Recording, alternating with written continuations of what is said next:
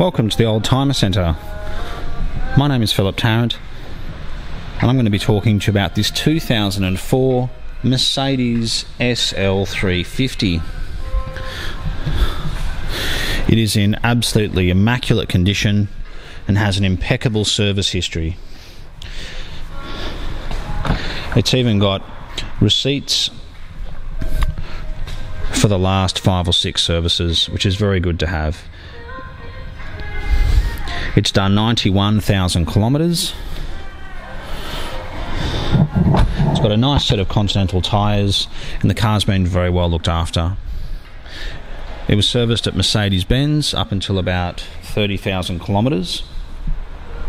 It didn't do very many kilometres for the first 9 years of its life, but it looked like it was serviced every year, despite doing such little kilometres, which is very good to see. It's got the original wheels, which is also a good thing. Some people put big 18, 19, 20, 21-inch wheels on the car, which look great, but it puts a whole lot of unnecessary strain on all the suspension components. Being a 2004 model, it's actually got the 3.7 litre V6, which is the last of the 112 V6 engine and is very, very reliable. It's also got the 5-speed gearbox, which again was the last of the 5-speed gearbox, which is also very reliable.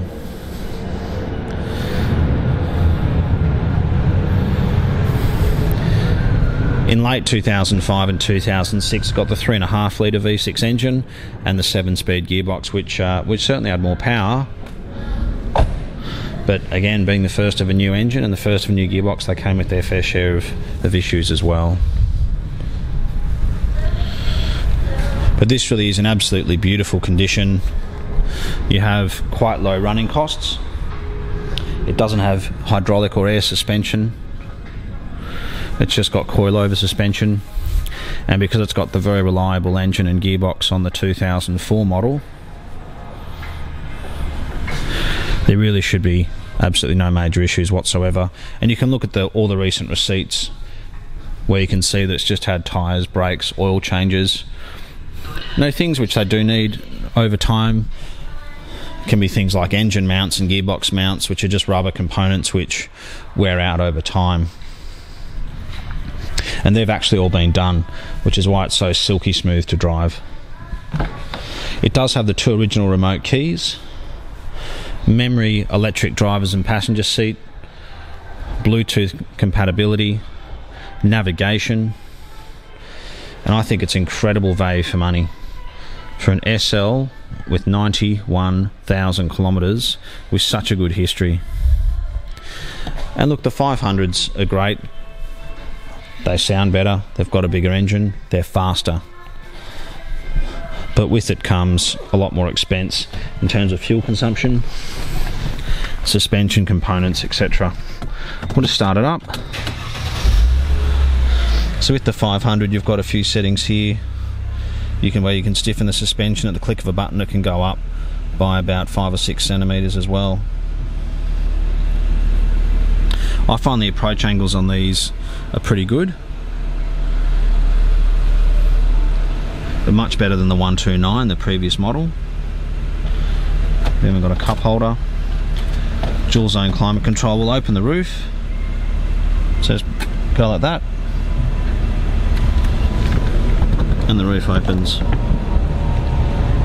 It was the fastest convertible roof in the world when this model came out. Done.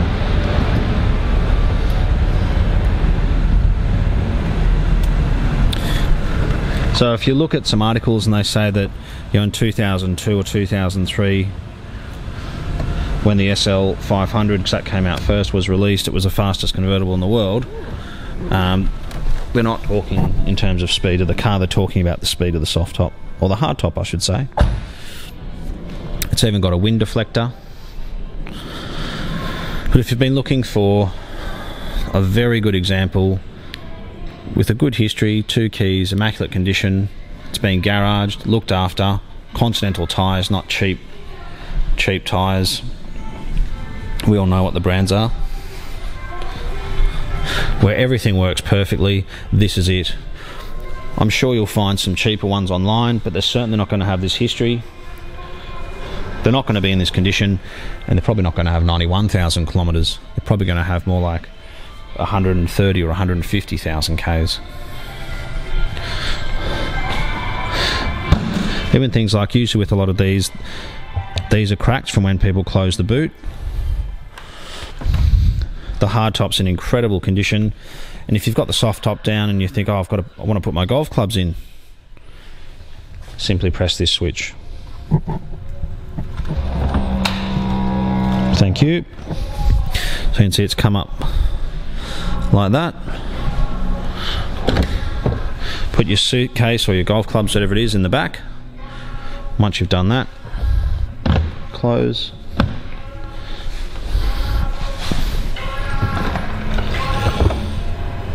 Great. It really is a particularly good engine. The reason why I keep talking about it is I've had a couple of cars with this same engine. A lot of time you look at 350, 2004 and you think, oh, they all must be the same. Or 2005, but they're not. The only cars that got this 3.7 litre V6 engine was the SL350, the ML350, not the 164, the 163, which finished in 2005, and the S350. So traditionally that engine went on the bigger cars, the ML, the S-Class. So this actually has plenty of power because it's not as heavy as a S-Class 350 long or short wheelbase, and it's a lot lighter than the ML. SL usually specially design things like their wheels, their exhaust system. Sometimes, like with the R129 series in the 90s, you look at the wheels and think, oh, that's the same wheel that's on a 300 SE or a 300E. They're actually different wheels, different offsets, and they were specially designed to fit to the SL with the size of the brakes and the offset. So despite being a 350, it's got a very good sound to it. Some would say it sounds like a V8. I wouldn't. You'll also notice that if you're looking at other SL350s for sale, a lot of people have put 500 badges on it. This one, they haven't done that. Luckily, it's got the original badge on it. And really is just a very nice car. If you have any specific questions about it, please give me a call. You can contact us on 02 9569 9999. My name is Philip. I'll be more than happy to help you with any questions you might have. You can also speak to Richard. I drove the car home last night, so I can talk to you about how it drives as well. We have in-house finance. We can transport vehicles interstate, and we're only 15 to 20 minutes from Sydney Airport. Thanks so much for watching, and we look forward to hearing from you shortly.